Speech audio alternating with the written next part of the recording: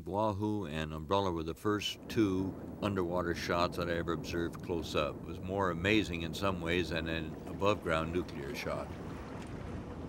The rockets were set up at various angles and fired before the shot so that by the time they reached surface zero area, they were staggered at different elevations. So when the shock wave came up through the water, they could tell how long it was for the shock wave to hit a certain rocket trail, which gave them the propagation rate of the shock wave. I was about 2.5 miles from them. The rockets went off, and then suddenly this gigantic column of water shot straight up into the air.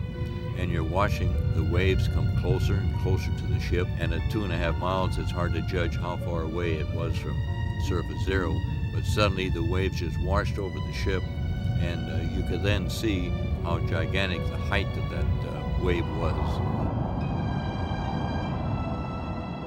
After the shot, it seemed to be a couple of minutes or so before the first wave came in, not very high, and up to that time the water had been quite calm at the beach, and then the first wave came in, then receded. The second wave came in, and a little higher, and also retreated, and the third wave came in, was the highest, and completely covered the island, about 4 to 6 feet high, and after about 10 minutes the water subsided, we could get down out of the tree. And a few minutes later, a light plane from Inuitak came over, throttled back his engine, and hollered, "Are you all right down there?" So we waved that we were in good shape, so off he flew.